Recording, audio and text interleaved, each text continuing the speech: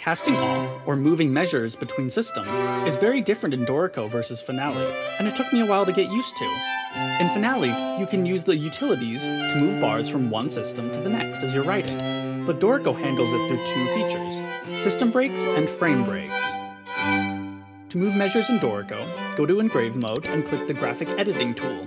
Select the location where you want the break and press Shift-S for a system break to cast measures off to the next system and lock it. Or press Shift-F to make a frame break and cast off to the next blue music frame, usually the next page.